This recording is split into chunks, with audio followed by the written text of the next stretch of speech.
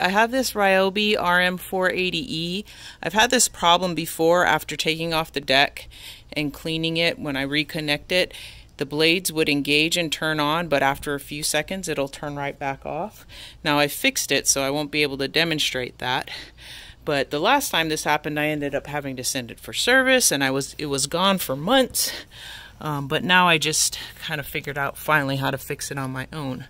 So if you look at this connector here, this knob right here actually loosens the wire.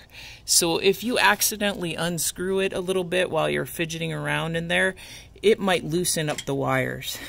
And I believe that's what happened. If you can look inside there, I compared it to the other side, and I saw that those metal parts had recessed a little bit, so it wasn't making a good connection. So I loosened up this screw here and was able to push it far enough in to get it to engage again. As you can see, 1 and 2 are pretty close to the end. 3 is a little too far back, but it's working, and that's what's important. And now I can go mow my lawn.